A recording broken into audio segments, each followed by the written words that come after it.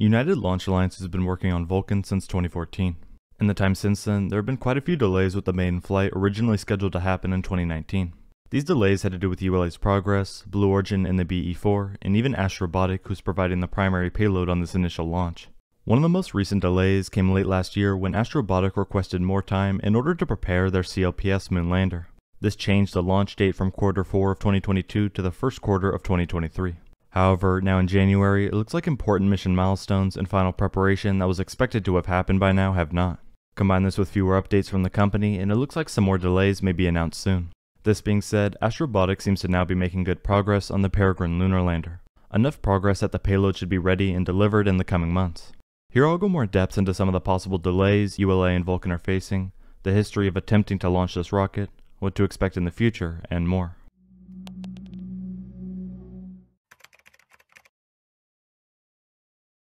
Not long ago, in October 2022, ULA released an update on Vulcan's progress and some of its final upcoming milestones in preparation for launch. Here, ULA was proceeding to a first flight of Vulcan in the first quarter of 2023, to align with a request from its payload customer Astrobotic, who will be flying its Peregrine lunar lander to the Moon for NASA's Commercial Lunar Payload Services or CLPS program. At the time of this update, the first Vulcan launch vehicle was nearing completion in ULA's factory in Decatur, Alabama, and was awaiting installation of its BE-4 engines. In terms of specific dates, ULA expected to ship the completed vehicle to the launch site in November.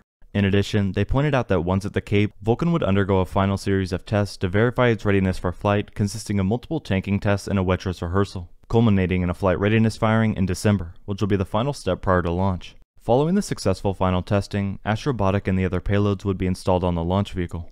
Now it's January of 2023 and Vulcan has still not been delivered to the Cape. Yesterday, ULA CEO Tori Bruno was asked, has the Vulcan core been sent to Cape Canaveral, and when is the Vulcan flight currently scheduled? Tori responded only hours ago saying, soon and yes. This confirms that this process is a couple months behind schedule at this point. Less than a month after this original update, both Blue Origin BE-4 engines had not only been delivered but were installed on Vulcan, one of the final steps necessary prior to launch. This brings up the question of what is causing these slight delays. As far as the payload, which originally shifted the launch to 2023, Astrobotic recently reported that they were ahead of schedule and completing some final testing.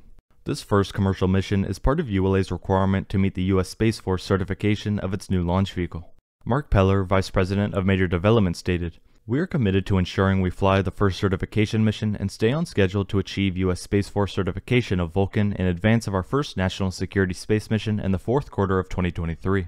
With so many different important missions riding on this launch vehicle, more delays could push back a lot of exciting projects. Later this year, for example, Dream Chaser Tenacity is set to lift off for the first time on top of Vulcan. This launch is expected to be the second ever launch of Vulcan and happen not long from now in the third quarter of this year. As of right now, all we can do is wait and see what progress is made and keep an eye on Vulcan and its schedule.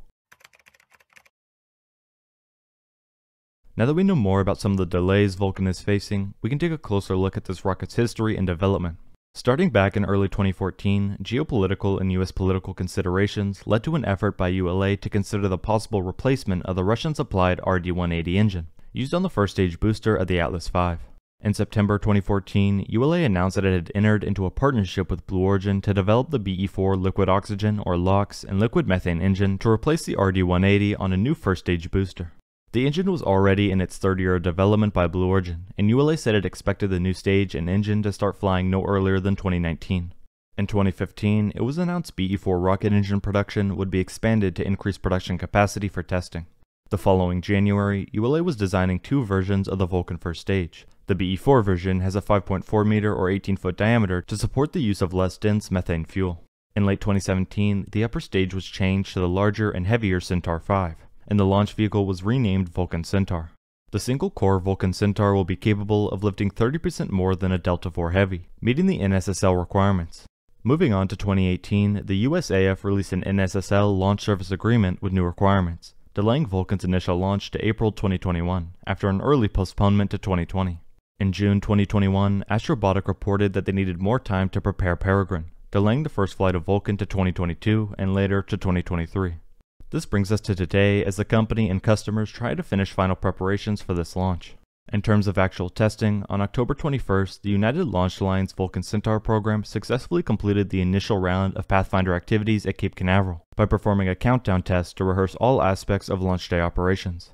The flight configuration Vulcan core stage, named the Pathfinder Tanking Test or PTT booster, was transported 2.7 miles or 4.3 kilometers from the Spaceflight Processing Operations Center to Space Launch Complex 41 aboard the Vulcan launch platform on Monday, October 4th. The rocket systems were powered up and tested while a separate team of technicians at SLC-41 configured the pad for cryogenic fueling operations. At T-3 hours, the countdown entered a planned hold to clear the launch complex and pull launch controllers to verify readiness to proceed into fueling.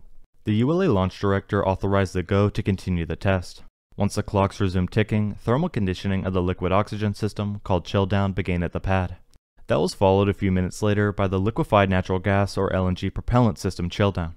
Evaluating the thermal characteristics and amount of time needed for chilling were key objectives of this day of launch rehearsal.